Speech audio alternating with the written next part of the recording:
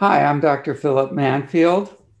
I'm the originator of the flash technique, which we're going to talk to you about a little bit today.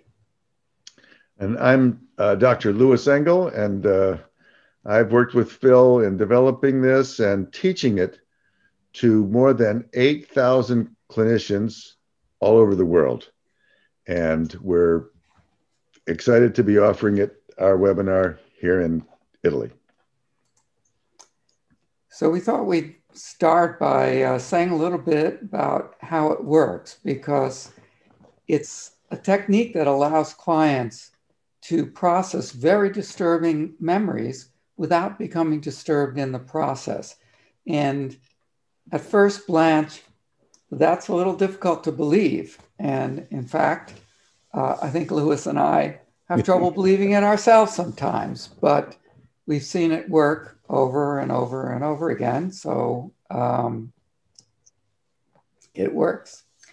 The basic principle for why it works is that it's been established through functional magnetic resonance imaging, fMRI, that the brain processes trauma much better if it's not in a fight or flight mode. And so a technique that keeps the person from becoming alarmed and going into fight or flight mode is going to have a much more powerful processing effect. And that's basically the way flash works. And in addition to the power of flash in individual psychotherapy, it's also effective in large groups. And when something's going on like the pandemic that's going on in both of our countries, it's really useful to have something where you can treat groups of people at the same time. One of the things that we've done recently as part of a research effort is we've offered 1-hour webinars for healthcare providers that have been adversely affected by their professional experiences with COVID. And we've gotten powerful effects from just the first 15 minutes, which we measured in these webinars, where there was a reduction in disturbance of over 50%. So we're talking about 8 webinars from April through November. So we've given a lot of people the opportunity to have this experience, and they've given us the opportunity to measure their results and publish them, which we're very appreciative of. Right. And we've heard from them it changed their whole experience of caring for COVID-19 patients.